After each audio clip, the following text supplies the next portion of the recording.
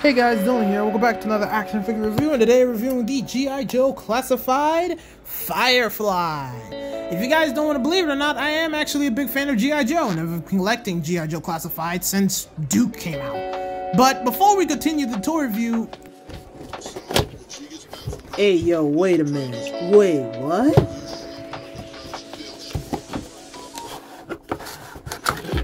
Oh, wow, that's so cool. No way, that's so cool! Look at that! Why is that? Yo, that's... Bruh.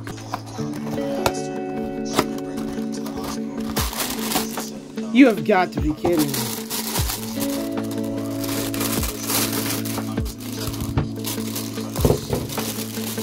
Wow. You're bugging. Bro, I'm just gonna say it right now, like, Marvel Legends, the people who work on the Marvel Legends, Star Wars Black Series, the people who work on Star Wars Black Series. Did you see what G.I. Joe did? They just shot y'all out of the water. Your action figures are great, but the way y'all packaged them in their non-plastic way is terrible. G.I. Joe Classified, whoever's working on them understands presentation. Presentation means more than just throwing an action figure in a box and putting them in wrapping paper. Alright, now let's talk about Firefly. Now, here's the thing. I didn't get into G.I. Joe because of the original television show. I didn't get into G.I. Joe because of the comic books.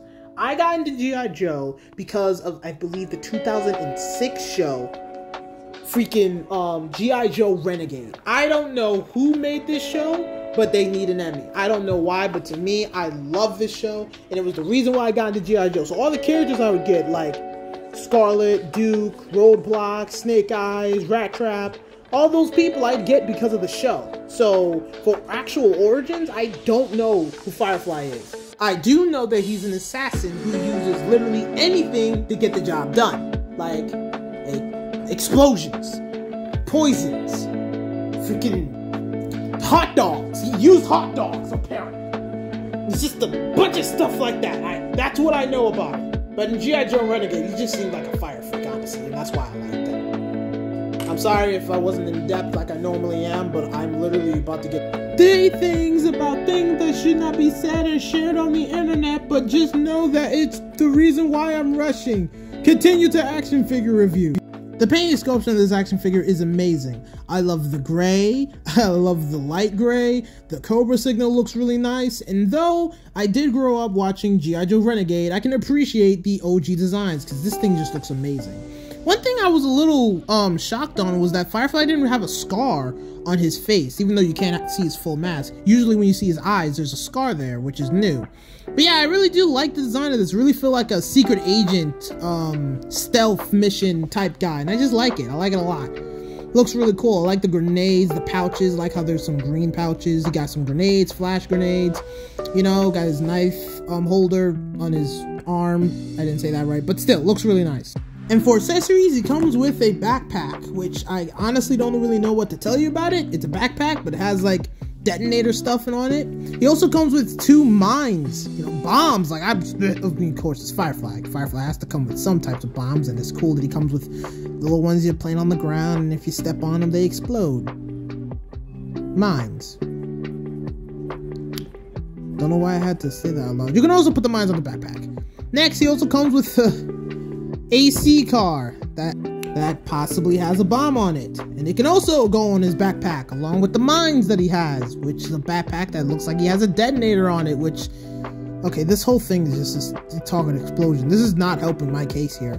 For the next accessory, he comes with a gun. I can't tell you what type of gun, but I can tell you it's highly detailed and looks really nice. You know, this is his secondary gun, which looks really nice. And then we got his firstary gun, which I honestly don't know what it is, but I do know it's a OG type of gun that he used back in the day. Also, the clip can remove from the gun, which is that's just so cool. It's just so cool. What makes it cooler is that it comes with a silencer. Now, it's very, very tiny, but you can tell it's also sculpted. And the coolest thing about the silencer is that it can go on both guns, the pistol and the semi-automatic gun. I don't know what gun that is. I just know you can put a silencer on it. I'm sorry. I'm rushing. This is why I'm not bringing all the details, but still, it's really cool. The guns both look nice. They both have a lot of detail, and I love the fact that it comes with a silencer that can be put on both guns, even though it should have just came with 2 silencers. Either way, it's really, really, really cool. And next, he comes with a knife, which is I'd rather him have a machete. I don't know. I just see Firefly with a machete now. Is that normal? Well, either way, it looks really nice. It is highly detailed. Not painted, though. I might have to paint these things. I know I can't, but I probably will. He also comes with a detonator, which is cool. It actually has the number 3 on it. Now, originally, I thought the detonator would actually have something where I could go like 3, 2, 1, like pull in and out, but it didn't. But, it doesn't matter. The detonator does look really cool, though, and it comes with a lot of detail, and every Firefly action figure should have one. And finally, he comes with night vision goggles, which are just highly detailed. Now, of course, Firefly's secondary gun can go on the backpack, and you can plug the backpack in his back, which is just right there.